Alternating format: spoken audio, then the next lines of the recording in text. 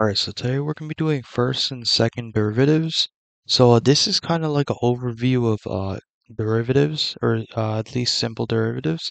So we're going to be going over power rule, product, and quotient rule, and as well as d over dx of fx is always f prime of x, and d over dx of f prime of x is always f double prime x.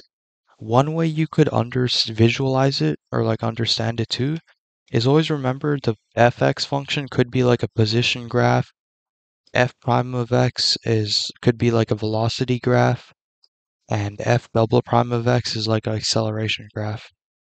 So in like physics and math likewise, this is a pretty good way of understanding first and second derivatives as well as the function value. So yeah.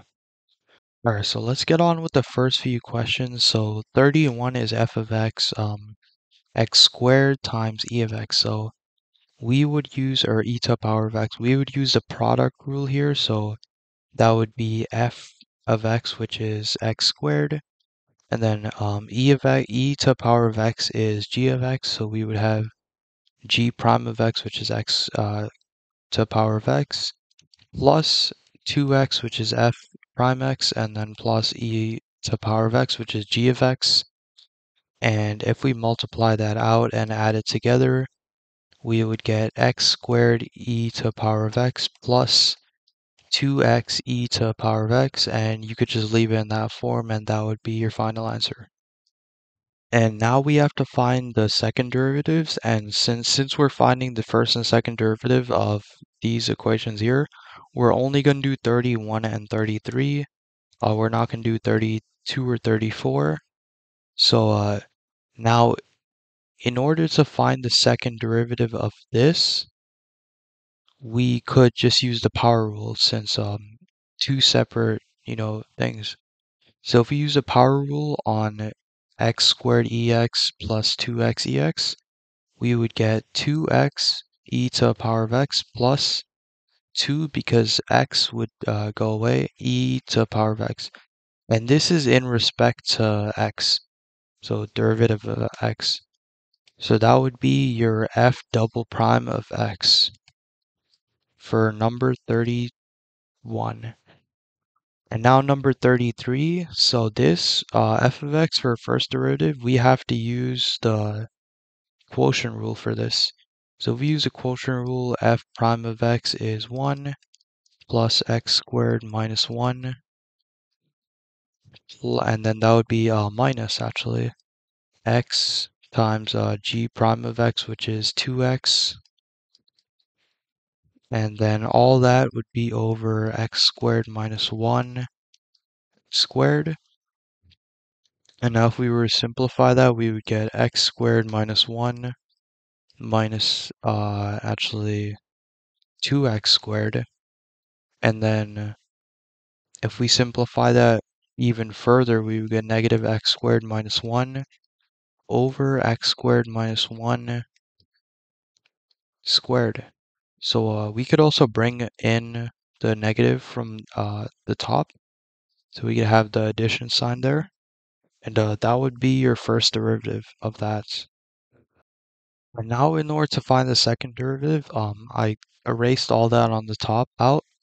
So for this second derivative, we're starting with this x negative x squared plus 1 on the top. And the bottom, if we need to factor it out or simplify it out, we would have x fourth minus 2x squared plus 1.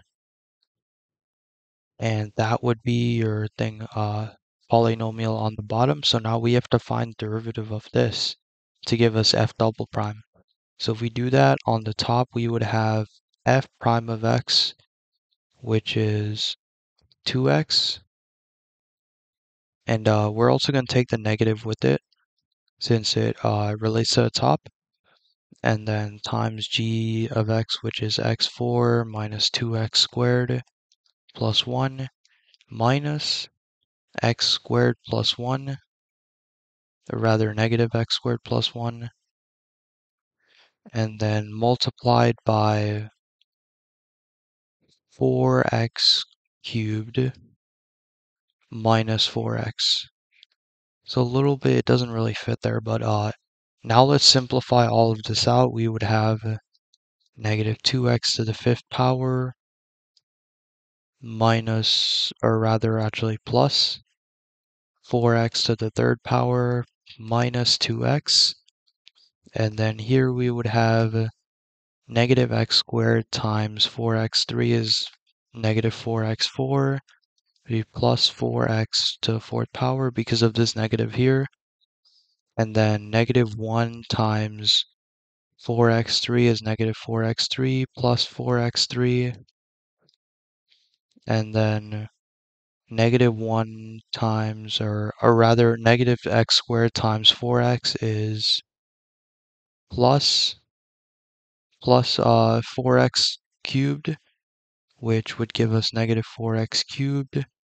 And then negative 1 times negative 4x is positive 4x, which is negative 4x, because of that negative sign in the front. So now if we combine like terms, we would have, there's negative 4x there, negative 2x, that's negative 6x. And then there's, let's cross that out. There's no second power, we do third now. So 4x3, 4x3, negative 4x3, those cross out. So plus 4x cubed, and then plus 4x to the fourth power, and then we're left with minus 2x5, and that would be your numerator. So let's write it out now. So we have negative 2x to the fifth power plus 4x fourth plus 4x3 minus 6x. That's your final numerator. And on the denominator would be this whole function squared. So if we do that real quick, we're not going to simplify it out because we don't need to. So it would be negative, would be x to the fourth power minus 2x squared plus 1, and all that would be squared. So for 33, that would be your final answer. It would be kind of long and tedious answer, but that would be your f to the second derivative power, or f to second derivative answer. And now we're going to move on to, we're not going to do 36, so we're going to do 35. So what we need to do is find the tangent line, equation of the tangent line of y, if this f of x, we'll call it. So y equals x squared over 1 plus x. If we use the quotient rule here, we would be doing 2x, which is f prime of x, plus 1 plus x, or times 1 plus x, minus x squared times 1, because derivative of 1 plus x is 1, over 1 plus x squared. So if we simplify everything on the top, we would have 2x plus x squared, or 2x squared, and then minus x squared, and yeah, the minus x squared. So we could simplify that into x squared plus 2x over 1 plus x squared. Now what we need to do is plug in this 1 into this derivative so that we can find the slope of the tangent line. So we plug in 1 on the numerator, we have 1 plus 2, and then on the bottom we have 1 plus 1 squared, which is 4. So 3 over 4 x, 3 over 4 is our slope of the tangent line. And we know it hits the y value half after 1 x value. So if it goes down 3/4 for every 1 x value, then we know that the y value at x equals 0 is negative 1/2 minus 3/4, which would give us negative 1/4. And this would be your equation of the tangent line for y equals x squared over 1 plus x. Alright, so now we're going to move on to 45. Suppose that function f5 equals 1, f prime of 5 equals 6, g5 equals negative 3, and g prime of 5 equals 2. So given these values, we have to find, using the power rule here, quotient and another quotient rule here. So let's write out the rules just so we can kind of visualize it. So the power rule for A that we're going to use is going to be f g prime plus f prime times g. So that's going to be the power rule. And then the quotient rule here, we're going to use f prime g plus f g prime. And then this is flipped. G is over g over f. So we're just going to kind of flip it. G prime f plus f prime g. And now let's go plug in some values. So for A, f time f is f of 5. All this is in terms of 5. So f of 5 is 1. So 1 times g prime is 2 plus f prime is 6 times g, which is negative 3. So we would have 2 plus negative 18, which gives us negative 16. That would be your answer there. And then this is f prime, which is 6, and g, which is negative 3. And then fg prime, we kind of already know fg prime right here, 1 times 2, because they're the same thing. So that would be minus, oh yeah, this on the bottom we have g squared. I forgot to mention that, f squared on the bottom. So we on the top we would have 1 times 2. And then on the bottom here we would have g squared, which is g is negative 3. So negative 3 squared, let's write that down there. So if we were to simplify this, we would have negative 18 minus 2, which is negative 20. So let's write negative 20. And then negative 3 squared is just 9. So 20 over 9 is our final answer. And then for C, g over f prime of 5. So g prime is 2, f is 1, and then, oh yeah, that's minus. Quotient rule minus. Alright, f prime is 6, and then g is negative 3. And all that goes over f squared, which is 1 squared. So if we simplify all that, we get 2 minus negative 18, which becomes 2 plus 18, which is 20 over 1. So your final answer would be 20 for that. And that is for ABC. Right, so I want you guys to try number 38, so you could pause the video and try it out.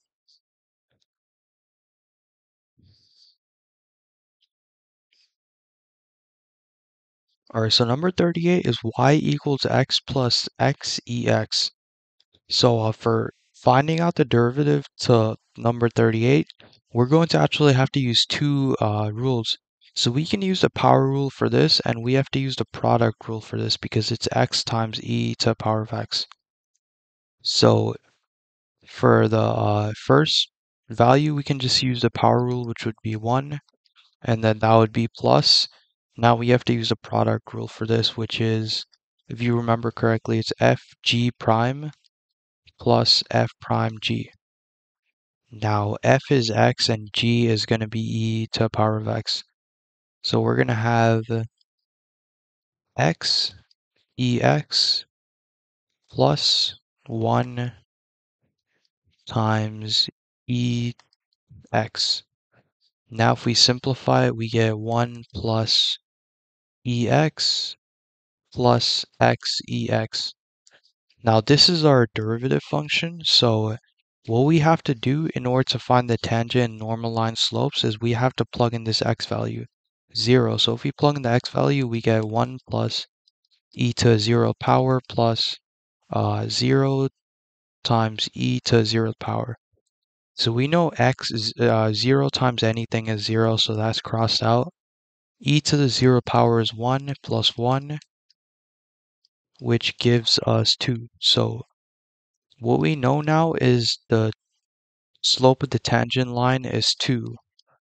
And the normal line, we're going to equal it to n. The slope of the normal line should be this negative reciprocal of 2x, which is negative 1/2 x. And now we need to find the y value, but we know that the y-intercept of the tangent and normal line have to be 0 because they both cross the coordinate of 0, comma 0. So your final tangent line equation would be y equals 2x, and your normal line equation is just negative half x. Alright, so I want you guys to try number 46. Using these values right here, answer A, B, C, and D.